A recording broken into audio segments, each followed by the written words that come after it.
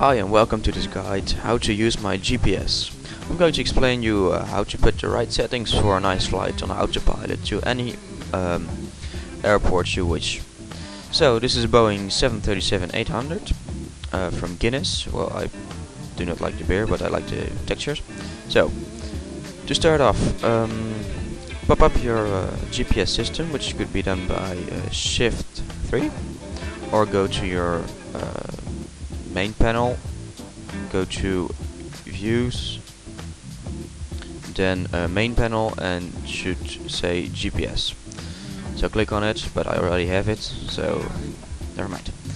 Okay, it should come up with this, and you can see the white plane, which is you, and a whole lot of other things you can see on the screen. So you don't care for the moment. I'm just going to explain how to put the right waypoints in your GPS. So to start off, go to the arrow button, which is the right upper corner. Click on it and it should come up with this.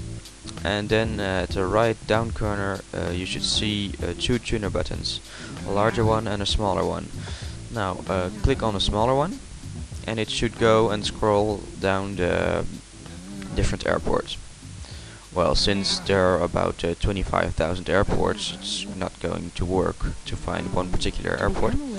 So I click on again, and now it should come up with this, and now I can put in the initials of the airport I want to.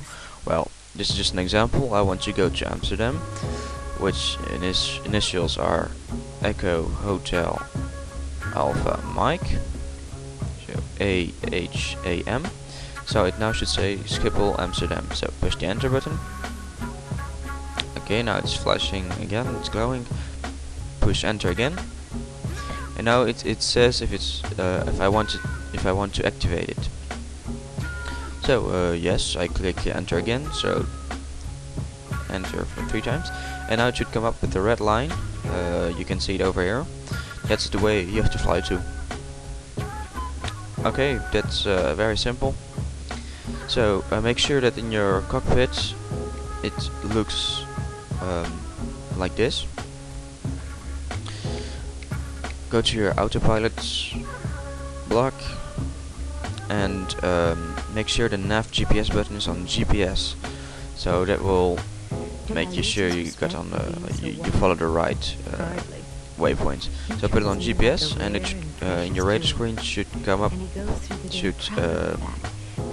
You should see the red line you've just seen on your GPS. So take off and do whatever you need to get on the right button. So I'm just going to take off. Okay, so I'm now flying at 070 heading, at the speed of 260 knots on altitude of 2,000 feet. What I'm going to do is to get on the right road, right waypoint, to make my way to Amsterdam, which I just put in a GPS. So put your nav GPS button on GPS. So it should come up with 5 little white bulbs and a red stripe. Now make sure you turn off the heading.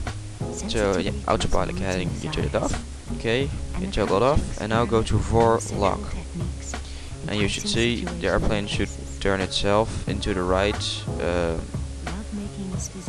position to Amsterdam.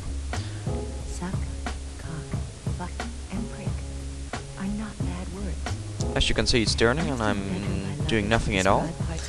And it should line up with the right way to Amsterdam itself. Okay, when you're approaching the ideal line to Amsterdam, you can see on your radar screen that the red bar is coming near the middle. As it comes, when it's right in the middle, that means that you're exactly on the right course. So you can see the red cross over here, which should be followed by the autopilot airplane and the airplane. So on your GPS you can see the same. There's that red line over here and your white plane who's going to come cross it in a few moments. So when it's exactly lined up, you can see the red cross over here standing in the middle, and the red line shouldn't be visible anymore since it's covered up by the white line over here. Okay, now next thing, the approach on GPS. I'm going to explain you how to make a nice approach via your GPS system. So when you're about 25 nautical miles from the airport, you should make the approach, or anyway you should have contact the tower, and you should say on what runway you have to land. Well, I have no idea, so I'm going to make this time a landing on a 18 right landing airstrip. So I'm going again. I'm saying you must have put in the initials from the airport you're flying to. So if not, it shouldn't work. So go to the proc button, which is in the right down corner. Click on it. It should come up with this. Now you can use the bigger tuner button or to make it scroll down, but in this case you don't have any choice. So click enter and select approach. Now you should choose your runway you want to land on. So I just said 18 right. Go to ILS 18 right and click enter. Now it asks me the waypoints I want to use to make a landing. Well, I'm going via inertia. I don't know what it is, but I'm just checking out. I click enter. It asks me to load or to activate. Well, I'm going to load for the moment, so enter again. It should come up with this. Enter again. And click it away. Click on proc again, and now it should say activate approach. If you don't want to, just use your tune buttons to scroll down, but I want to activate it, so enter.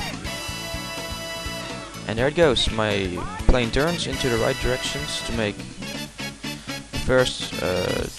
itself to the first waypoint. As you can see, there is that little white circle over here, which is the way to follow to the runway. Okay, once it has intercepted the first waypoint, which is about within now and 3 nautical miles, you can see there on the radar screen, it should turn itself. So do what you need to do for the landing. Go to the right speed, whatever, flaps, landing gear, adjust thrust, everything. But certainly do not turn off the GPS. So I didn't intercept the first waypoint yet, so now I did. So you see, it changed color, it became red, and the red one became white. So it's turning now on its own to make its way to the next waypoint. Okay, once you've finished up with this, adjust flaps, adjust gear, adjust do whatever you need to adjust. And you should see on your radar screen a curved red line, which is the ideal approach for the right runway. So now it intercepted the last waypoint to make itself to the right runway. So I normally haven't got to do anything, just adjust the flaps, thrust, and whatever you need to land.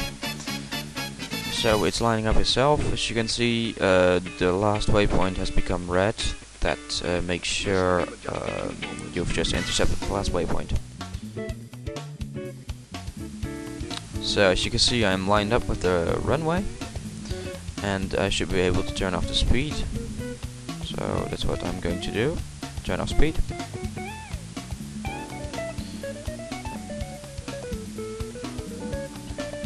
Okay, and now I could eventually turn off the VOR localizer to make a visual landing.